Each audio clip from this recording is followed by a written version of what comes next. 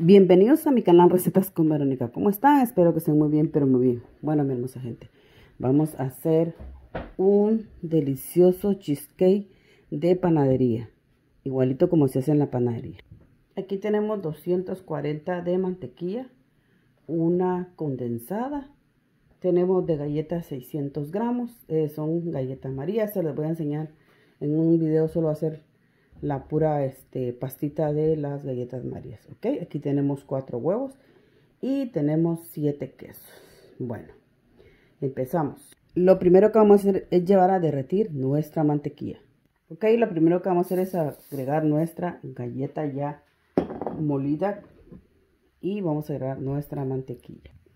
Y terminamos de ponérselo todo, miren, que quede bien limpiecito todo. Bueno, vamos a revolver. Ok, entonces empezamos así a revolver, miren. Y lo amasamos muy bien. Ok, le revolvemos bien desde abajo. Y aquí esto ya nos quedó. Entonces, para enseñar de que ya les quedó, van a agarrar así. Y si les queda así es porque ya está listo. Bueno, lo vamos a comenzar a extender en la charola. Ok, le agregamos la mezcla, miren. Todo. Ok, no toda. Y vamos a empezar a estirarla. No, esa no está grasa porque ya vieron que pues la galleta tiene grasa.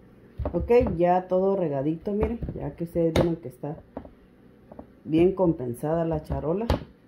Lo que van a hacer es agarrar otra charola y la van a prensar. Bien prensadita, miren. Pónganle toda la fuerza que tengan y pueden poner aquí así lo que vamos a ocupar.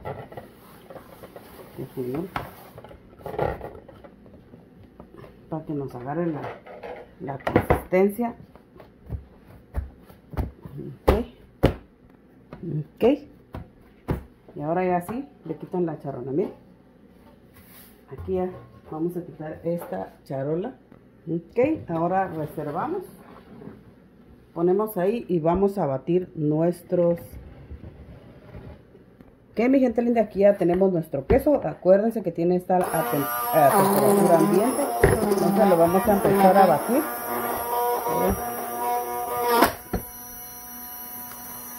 Ok, mi gente bonita, miren, vamos a agregar todos los quesos.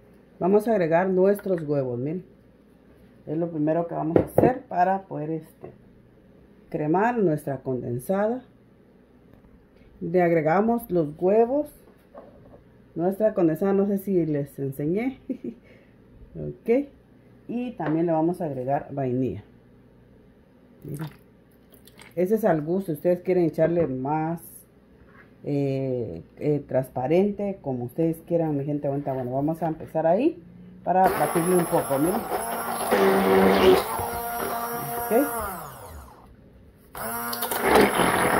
Ok, le vamos a agregar también los demás quesos. Si quieren, agréguenselo más hecho pedacitos y ahí le vamos a agregar el queso, ¿no?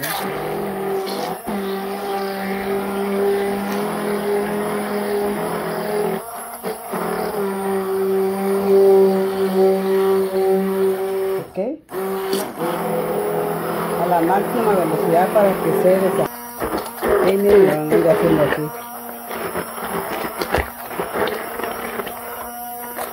para que se vaya batiendo.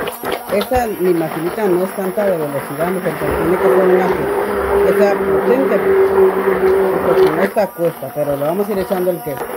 Ok, le agregamos el queso, miren.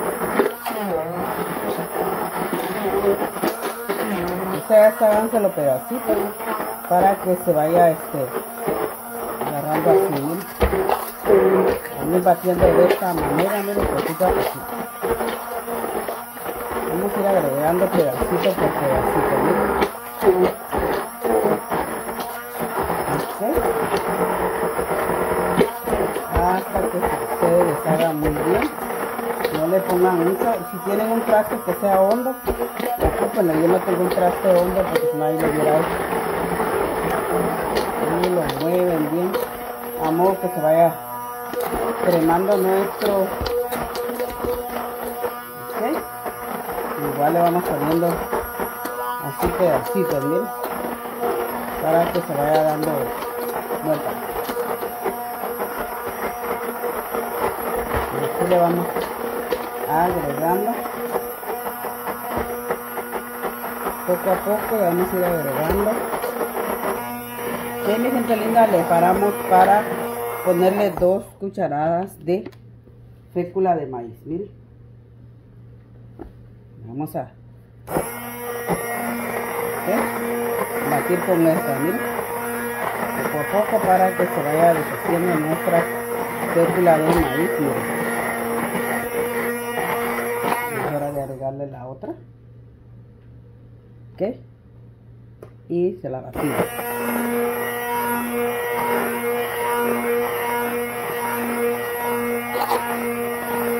Ok, mi gente bonita, entonces ahora sí, miren, y aquí ya está listo. Entonces ahora sí ya lo vamos a llevar a nuestro molde, miren, bastante bien. Ya se deshizo nuestra fécula de maíz. Vámonos. Ok, mi gente bonita, entonces ya lo tenemos aquí. Lo que vamos a hacer es vaciarlo, miren. Ok, y lo vamos a estirar. Ok, y lo que vamos a hacer es estirarlo todo a modo de que nos, miren, que llegue todo lo que es la galleta. Ok, mi gente bonita, entonces ya nos quedó así, miren, ahí ya está listo. Lo vamos a llevar al horno por 50 minutos a 60 por 350 350 a 360 dependiendo de su horno. Vámonos pues. Ok, mi gente bonita, aquí ya lo tenemos, miren. Le vamos a dar 50 minutos a 350. Vámonos. Ok, mi gente linda, miren, aquí ya está. Le vamos a meter el palillo, miren, y sale sequito, miren. Ahí está. Bueno, está listo. Lo vamos a sacar del horno.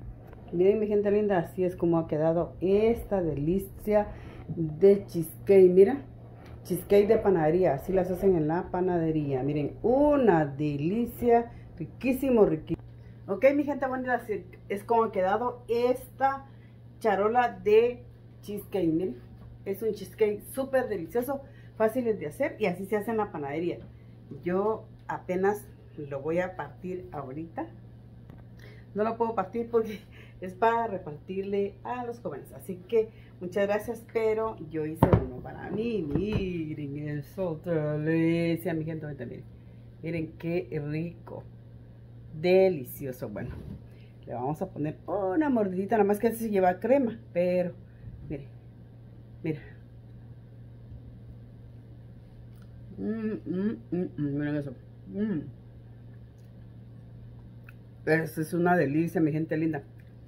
¿Quieren una bonita? Miren, ahí, acerquen su boquita.